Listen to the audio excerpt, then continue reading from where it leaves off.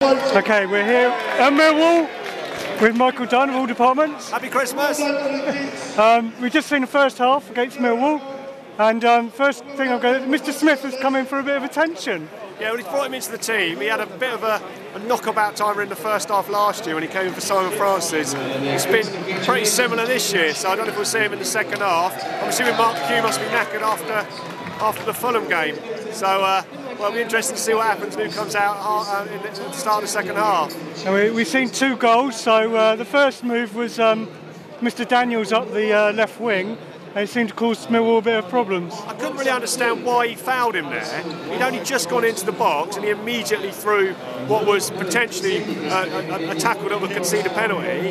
And then, well, he did concede the penalty, and Jan then took it. And I always think of that one he scored against, or he didn't score when he was playing for Leicester in the playoffs. Luckily, he went for the corner. I actually thought it was going to go wide, but it was a perfect penalty, really. So, yeah, we took the lead.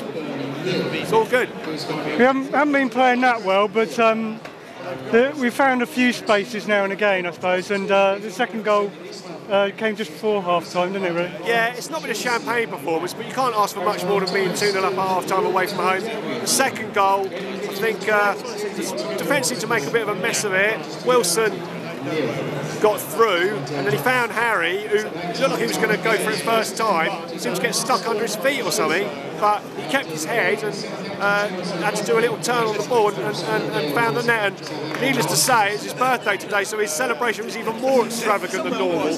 Ran the entire length of the pitch to the Bournemouth fans, punching. Yeah, it was brilliant.